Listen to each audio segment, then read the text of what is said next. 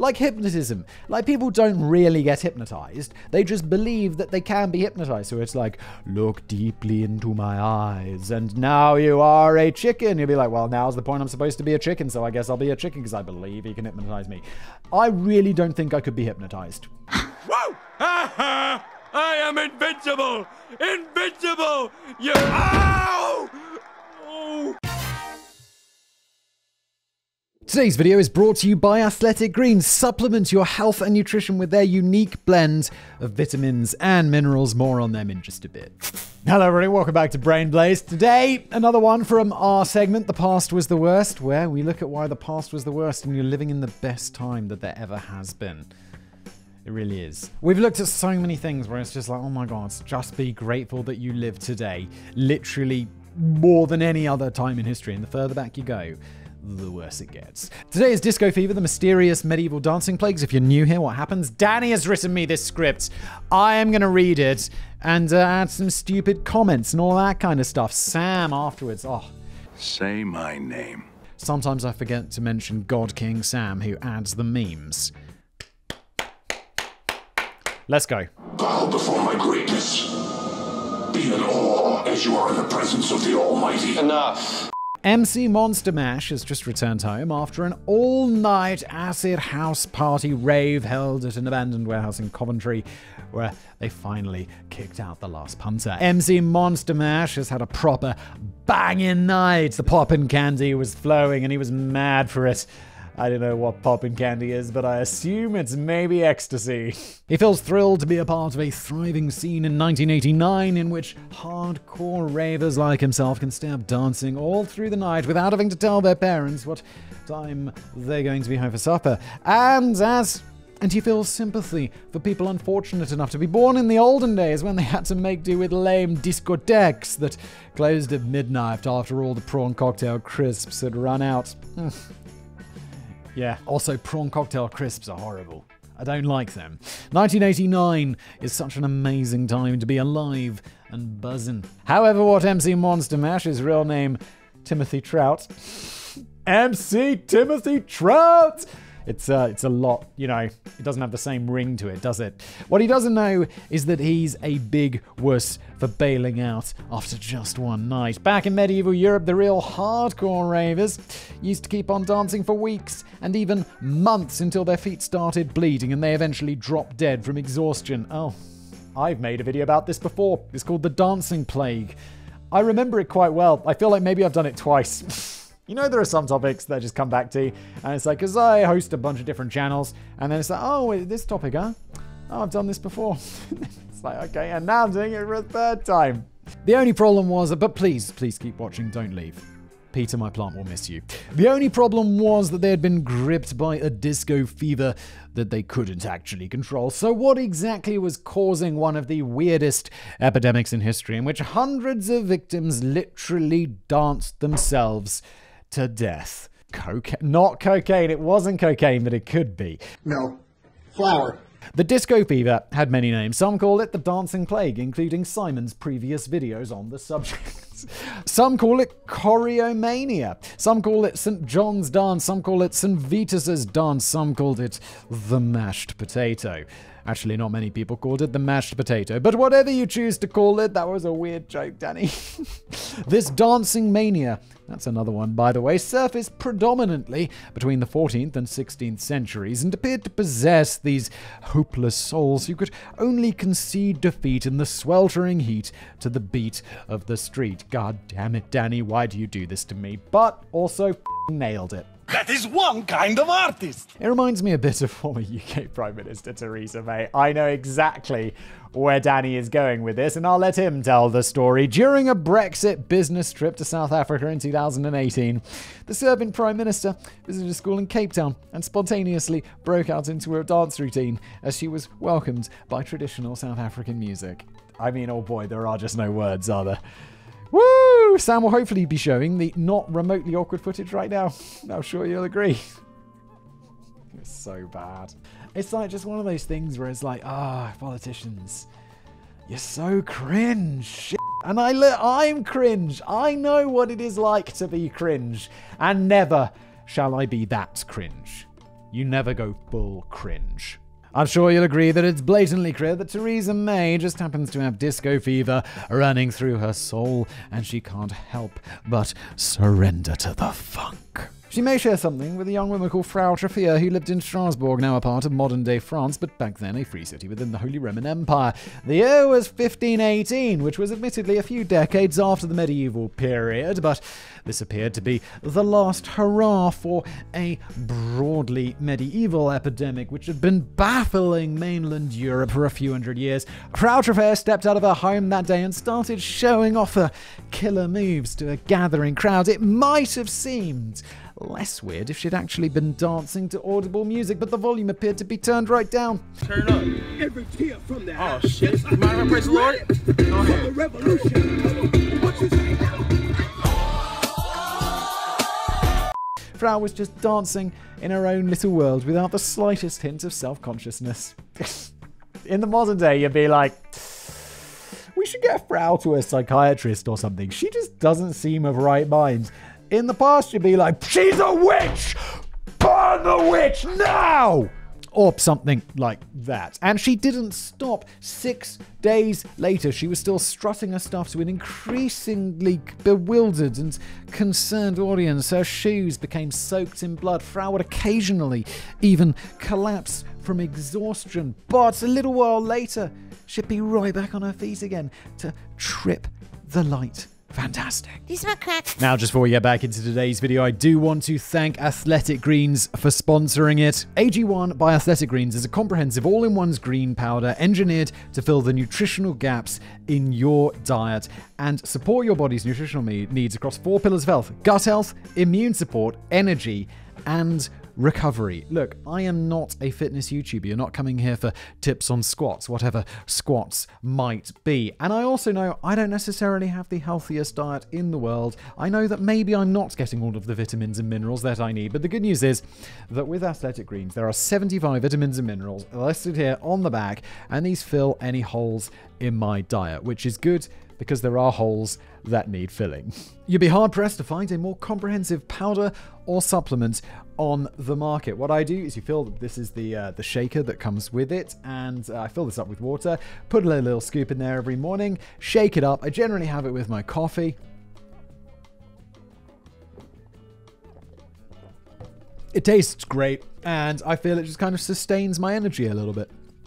It's super good for you, so you also feel good about drinking it, which is nice. Plus, AG1 is gluten-free, dairy-free, paleo, vegan, keto, low allergen, low calorie. It's less than 1 gram of sugar per serving, but it tastes sweet. It tastes good. So, AG1 is the perfect dietary regimen, and if this sounds like a supplement you've been looking for, you can grab your own immunity bundle, which gives you a year's supply of vitamin D, which comes in this little dropper here. You just take a little drop every day. I kind of put it on my tongue, and then I drink the drink. And it also comes with 5 individual travel packs, so you can be good to go while you travel. So these are very convenient. All you need to do is go to athleticgreens.com/blaze. You get this and the travel packs for free with your first order. There's also a link below. And now back to today's video. And now this thing was getting a bit contagious. Within the first week, around 30 people had also given themselves to the totally silent groove. And by the end of the month, around 400 people were dancing with delirium under the baking hot conditions, barely stopping to eat or drink or sleep. They just kept on going until their bodies gave up. It had been a while since the last reported outbreak of dancing plague, and now the citizens of Strasbourg were concerned that the whole city was at risk of becoming engulfed by toe-tapping madness. We should stop to point out that this isn't just a silly internet hoax or an urban legend. Oh no, this actually happened. While certain cases are more comprehensively chronicled than others, the 1518 epidemic in particular is backed up with reliable independent reports, physician notes, cathedral sermons, and even municipal orders. And we can see from these jittery municipal orders that the city councillors were keen to nip this thing in the bud before too many victims perished from exhaustion or strokes or heart attacks. It's not entirely clear how many dancers died in this Strasbourg epidemic, although one often quoted chronicle reported that the fever was claiming up to 15 lives per day over a period of a couple of months. However, there aren't really any compelling corroborative sources. Hi, I'm Renata Bliss, and I'm your freestyle dance teacher.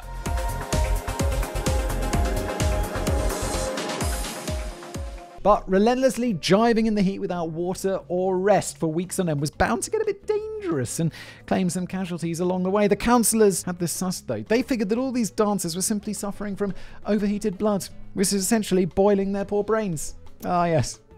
Well, one, what the f*** are the counsellors doing this? Isn't this the role of a doctor? And then I'll also say no, because doctors back in the day were like, how are we going to solve this one? Get some leeches. Maybe we could try some cocaine. That'll help. I don't think they had cocaine in 1518, but you know, whatever cocaine-like things they had, some crazy medicine. Let's get some Eye of Newton there. Why the f*** not? The remedy? More dancing. And the volume turned right up this time. Don't do it. No, no. The counsellors had come to the conclusion that the victims just needed to shake this thing off in full public view. Ah, yes. The cure for all diseases, especially psychological disease. You're a bit depressed. Why don't you shake that off? You're dancing uncontrollably in the heat for hours or ends. Just shake it off, you weak-minded fool. Christ, we were pieces of shit in the past, and we're pieces of shit today.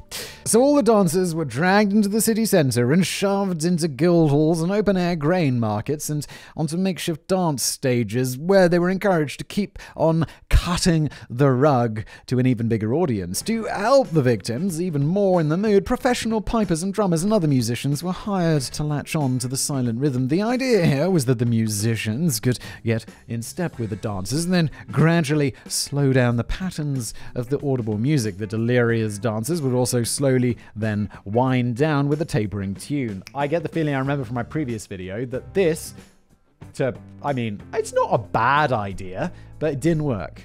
So, did any of this work? None of it. It was a rubbish idea. It's not a rubbish idea, Danny. I mean, what are you going to do? What are you going to be like, leeches and shit? Remember, this was the past. They had no idea what the was going on inside our bodies. Be like, let's play the music and then slow it down and be like, okay. Doesn't sound unreasonable. Be kind of like, oh no, there's a runaway car. And you just get another car, get in front of it, put the brakes on, car goes into the back, and the car slow down. What sort of analogy is this, Simon?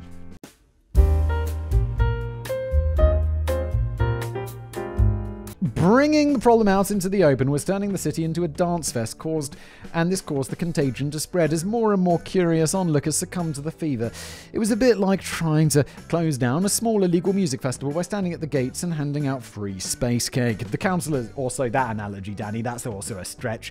The councillors had got this though. They had now come to the grim conclusion that this wasn't just a case of hot blood. All of these victims had clearly been cursed by a holy wrath. There we have it, everybody. There had to be witches somewhere, or, you know, ridiculous things that are close to witches. Some suggested that the curse had been inflicted by St. John, as several dancers reportedly called out his name while busting a move, but St. Vitus was more commonly believed to be the most likely culprit. These fucking saints should have never sainted them in the first place. Sainted?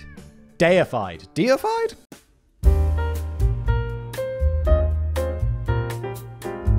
St. Vitus is a bit of an odd fish. He apparently likes to punish sinners by compelling them to dance against their will. The patron saint of dancers and epileptics, well, there you go, is also said to protect the faithful against a few moments later lightning strikes, animal attacks, and oversleeping. Really? I mean, holy shit.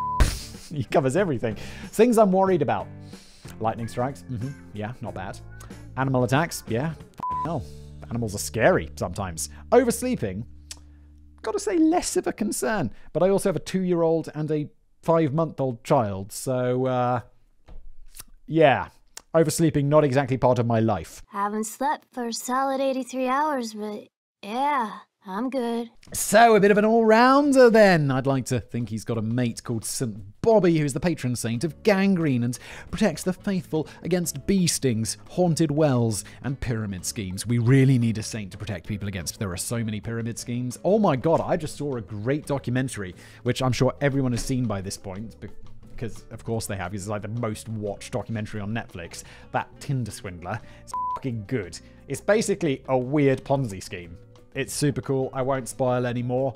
Go see it. No, I don't think I will. There was only one course of action which could finally lift this terrible curse. Magic. Not really. In a complete contrast to the last strategy, all music and dancing in public was swiftly barred in Strasbourg, even though those already afflicted were unlikely to get the memo. Any dancer who persisted was forced into a pair of red shoes for reasons that may have been lost to the winds of time, and then taken to the nearby town of Severn, where they were dragged around a dirty old grotto which contained a wooden effigy dedicated to St. Vitus. Ah, yes. This is something in witchcraft. This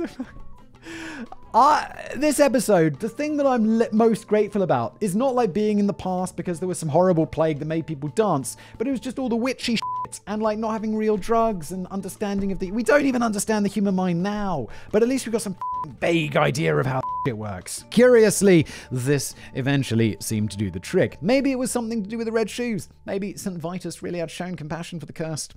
Seems like that. That's exactly right, yeah. Or maybe the victims just grew tired of being dragged around a grotto with a crap effigy and their bloodied feet were really starting to ache. Whatever the reason, the dancing had reached its final frantic step. But if it wasn't for St. Vitus pulling the puppet strings, what was really behind the disco fever? Is it crack? Was it something in the water? Was it a staged performance or an attempt to disguise a banned religious ritual? No, it's just mass hysteria. I feel like this was covered in the previous video, but even at this point, I'll be like, well, it's some weird parasite in their brains or mass hysteria. It's not, well, all the other they were talking about, like St. Vitus and all of that. Obviously. We're not idiots. Or perhaps, was everybody just on crack? Exactly. No, incredibly, the real answer may have more to do with St. Vitus than you might think. Some of the other accounts of the dancing plague aren't quite as dependable. One of the earliest documented incidents apparently occurred in 2000... Whoops, no.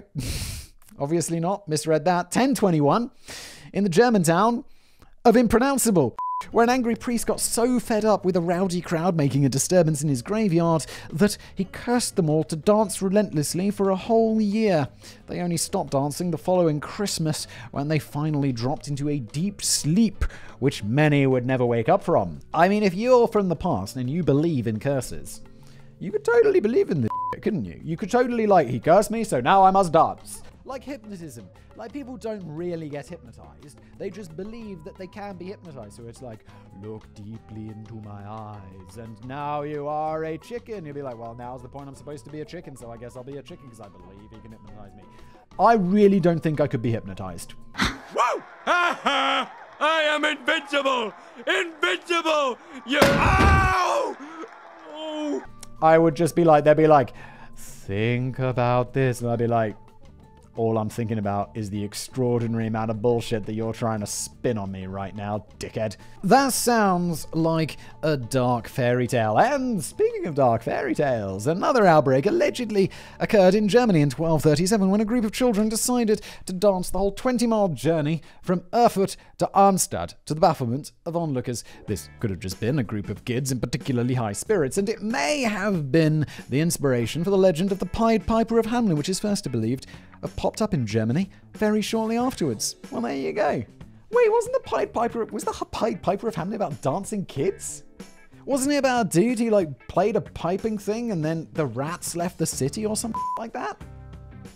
I feel like I should know this. This is probably one of those stories that, you hear as a kid, and then I'm shortly going to hear, I'll be reading some fairy tales to my kids or whatever. Surprisingly dark fairy tales, by the way. And it'll be like, oh, look, the Pied Piper. And then I'll be like, oh, look, now I know this story again as an adult. How nice. Not as good as the Tinder swindler, but still good. One of the more reliably documented incidents occurred in Aachen, in what is now Germany, in 1374. I've been to Aachen. When up to 1,100 victims joined hands and danced and writhed in agony until inevitably collapsing on the floor from the strain of it all. Hey, he ain't playing no games.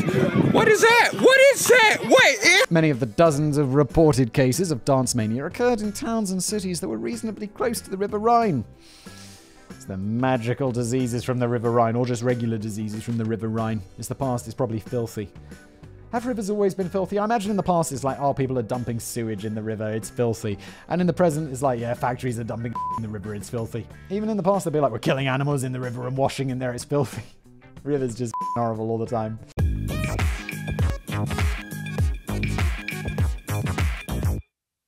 And over the centuries, scholars tried to join the dots by suggesting that there was a problem with the regional food chain. By the 20th century, it was speculated that the victims had fallen foul of food poisoning from eating baked bread from flour that was tainted with ergot, a dodgy fungus that grows on damp rye. Oh yeah, I remember that from the first video.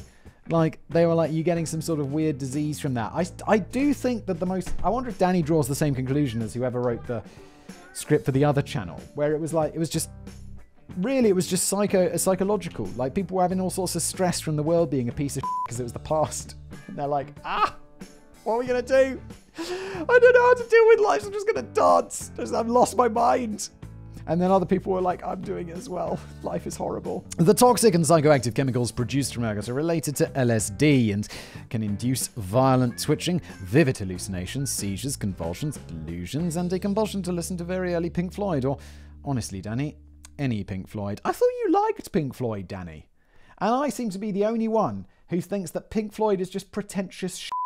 Have I brought this up already? I was trying to get to grips with Pink Floyd. And there's another band from the same time period called Fleetwood Mac. And I'm sure this is news to absolutely fucking nobody. But they released an album. Pink Floyd released Dark Side of the Moon. And Fleetwood Mac released an album called Rumours. I think they were in like a year or two of each other. Rumours. And so I've listened to Dark Side of the Moon, like everybody, and I think it's a pretentious piece of shit. And then I listened to Rumours from Fleetwood Mac. Both of these, by the way, are some of the best-selling albums, like top 10 best-selling albums of all time ever. Rumours is a f***ing masterpiece. And I just don't understand how people think that those are in the same ballpark of goodness. Because they're not. Are you done? Are you done? Are you done? Are you done? Okay, okay. In other words, all these people were just off their tits on acid. However, it seems unlikely that ergot poisoning would incite victims to dance for weeks on end. Quite the opposite, in fact. Most evenings spent on LSD are more likely to involve sitting down for 6 hours and arguing about whose turn it is to put the kettle on. I've never done LSD. I don't think I would now. I'm too old and too boring. And I was having a conversation with my wife last night. We were like, don't do it. We're talking about like travel and stuff like this. And basically when COVID started, we had our first kid. And then we had another kid while COVID was still on. So we didn't really travel anywhere. And then kind of 2 years went by. And I realized it's been 2 years since I've left the country. And I realized that I don't really miss it, which is really makes me feel like such an old and boring dadsy, just go to work, have the family shit guy. And I'm like, it's kind of nice. I never thought I'd say this, but it's nice. Young people don't understand, and I'm sure, young people listening to this probably like, what the fuck are you talking about? I'm never going to be like that. But you will. And old people are like, it was coming. Are you done? You done, right? You done, right? Are you done? Are you done? Okay, okay. The manic and incoherent twists and jerks and leaps and hops of the dancers were clearly fueled by something other than a bit of fungus, which was actually more likely to cause debilitating pain if you consumed too much of it. Another theory is that the participants were actually some sort of maniac religious cult who knew exactly what they were doing and were in full control of their senses. Then I don't think they're going to do it until they fucking die, are they? I mean, although people do all sorts of weird shit for religion. All sorts. I must kill myself in the name of the Lord. Holy shit. Be in awe as you are in the presence of the Almighty. As public displays of religious ritual were banned at the time, they were disguising their worship under a veil of a dance plague. But this overlooks the fact that the helpless victims were clearly not having a good time on the dance floor. Yeah, but also look, people having a good time in church. I've been to church. I look around. People look fucking bored. They're not like, I mean, I feel like American churches where people get all passionate and shit, they're having a good time. But British churches, like a bunch of people who look like this. And then they're singing hymns like this. If you're listening to this, because I know people just listen to this show sometimes, I'm doing like a super sour face. And it's just boring and no one cares. Maybe there's like mad evangelical churches in the UK where they're like, go out and praise Jesus to the masses. Oh, may his name be known from sea to shining sea. That's an American thing, isn't it? But it can also apply in the UK. From channel to shining sea. Wait, ocean. From channel to shining ocean. And the Atlantic Ocean isn't very shiny in the UK. It's always grey. It's usually raining and there's clouds. You're not like, oh, beautiful. You're like, people swim in there? Shit. Whoa! That's interesting, but I sure don't care. They were consumed by uncontrollable spasms. They were often grunting wildly like distressed animals. They were breaking their own ribs with their overly aggressive dance moves. Oh my good lord. And many of them were foaming at the mouth. Actually, now that I've typed it out loud, maybe it's not a million miles away from a typical scene at an acid house rave in Coventry. Never been to Coventry. Never been to an acid house rave. Never done acid! Oh, my childhood was wasted. But it seems doubtful that these victims were faking it on any level. No, the most credible answer by far is that St. Vitus really did have a powerful grip on these people, or at least, they thought he did. The citizens of Strasbourg genuinely believed that they had been cursed by God following lousy harvests, outbreaks of syphilis, leprosy, and the plague. Oh, the vast, man. All of this at the same time. If we had just one of these going on right now, we'd be like, fuck, man. Leprosy? Although leprosy does still exist. So does syphilis. So does the plague. But we control that for the most part, don't we? I don't want to say that because I feel like there's definitely places where people don't have that much money. And they're like, they still... I remember, like when I was a kid, we'd have geography lessons and it'd be like, we'd watch a video, which was always great. And then you'd be like, oh, what's this video about? Oh, it's about this woman who's got leprosy. And her hands would be all ruined from touching hot things because she can't feel. I still remember that today. Have we fixed that already? Please tell me we fixed that. Please tell me that we've sent enough money to places where leprosy happens. That leprosy, man. How can we still be having that today? I'd do something about that if I knew anything about it or was generous. And these God-fearing people were brought up in an environment of belief in which they genuinely thought that St. Vitus had the power to curse them to death by dance. Sounds like a bad movie from the same people who make The Fast and the Furious. This led to a cultural contagion built on a powerful social influence, or alternatively by the guy who made... Was I talking about in the last video? How that movie, Moonfall? Holy shit, is that bad? Oh, if that hasn't come out yet... If that video comes out after this one, you guys, I swear the episode becomes about how bad the movie Moonfall is. What? You're just ruining it. Look at my lips. You're ruining it. Ruining. The people were far more likely to enter a state of possessed trance if they spotted others falling into the exact same trap that they expected to follow.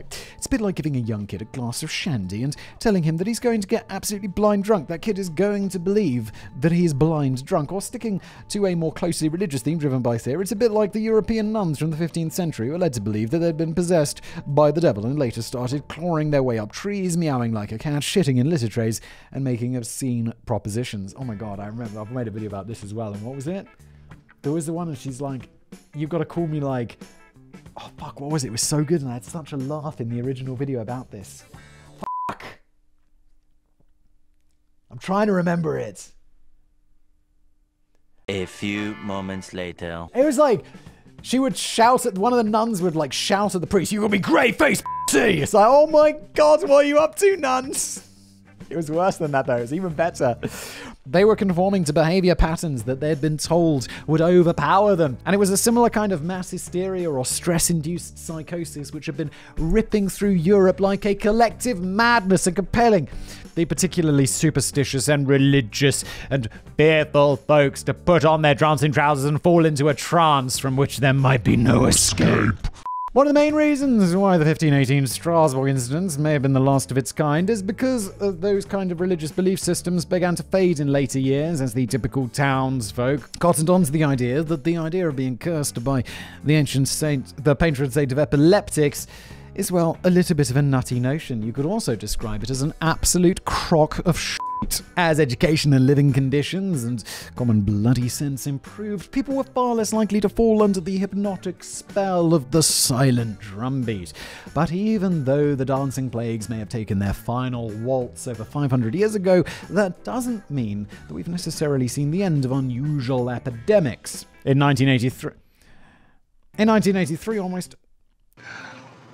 You can't even speak. Yes, I can! In 1983, almost 1,000 teenage Palestinian girls near the West Bank succumbed to collective bouts of fainting, nausea, and blurred vision within the space of a month for apparently no good reason at all. Maybe they just all had the same idea to try and get out of PE. It was suspected for a while by Palestinian leaders that this was the result of chemical warfare from Israel's settlers, but no organic cause was ever discovered. It's good that the Israelis are using organic chemical warfare, though. That's nice. Most medical... FBI, open up! Most medical experts now agree that it was most likely a case of mass hysteria with a purely psychological cause. As the very idea of the plague swept through the school, so did the symptoms. As recently as 2011, another case popped up in a high school in New York when 18 teenagers suddenly began developing uncontrolling twitching and spasms and verbal tics, not entirely unlike the symptoms of Tourette's syndrome. Concerned parents felt like it might have something to do with a nearby fracking site or a chemical spill which had occurred in the area over 40 years earlier. But any environmental factors were completely ruled out following a comprehensive investigation by health authorities. Dr. Laszlo Mechtler from the Denton Neurological Institute later concluded that it was most likely to be a case of mass psychogenic illness, possibly sparked by one teenage girl who was diagnosed with genuine Tourette's syndrome and who appeared to inspire copycat phantom symptoms in her classmates, which began to spread through the whole school. How disappointed is that girl going to be when it's like, oh my god, thank god it's only the psychosomatic nonsense and I don't have Tourette's? And then it'd be like, no. Sadly, you are the one person who does actually have Tourette's. You'd be like, fuck! Sorry, that's it. Not appropriate. Is that okay? No. I don't know. If I can get away with that in 2022, you're probably going to come back to bite me. It's a joke. Relax. This was despite the fact that, and I know that Tourette's isn't just people screaming f***, by the way. They... No! Nice. This was despite the fact that nobody else was ever diagnosed with Tourette's and all the others went on to make a full recovery. Quick thought. Do they have some dedicated classes for kids with Tourette's syndrome? Can you imagine turning up to teach you one of those? Christ, Danny. Sounds like you don't understand what Tourette's syndrome is. Calling Danny out. So, although dancing plagues have been consigned to a deeply unusual episode from history, the likely root cause hasn't entirely disappeared. The symptoms of an illness can still be shaped by psychological distress, fear, religious and supernatural beliefs, and the mind-boggling weight of sheer expectation. Perhaps inviters could still drag you onto the dance floor if you was in the right mood, or to be more accurate, if you were in the wrong mood. And next time you think you're a proper party animal because you've stayed out so late that even the kebab house has taken last orders, just remember the dancers who bopped until they dropped in a mosh pit of medieval madness. This has been an episode of Brain Blaze. Thank you so much for watching. If you enjoyed it, you have to smash that like button below. It is not an option. And if you didn't, use the dislike button. That's also totally fine. Oh, this t-shirt. I just saw this on my little monitor. And it's someone sent this to me. It's not a merch item. Someone just wanted to send me a t-shirt with the design that they had, and I was like, that's cool. And I lost your email. I'm so sorry. So whoever made this for me, it arrived. Thank you so much. Maybe drop me another email, and I'll keep an eye on my spam or something, because I couldn't thank you for it. So thank you. And bye for now. Not just the person who made this, everyone watching, in case that wasn't clear. Bye.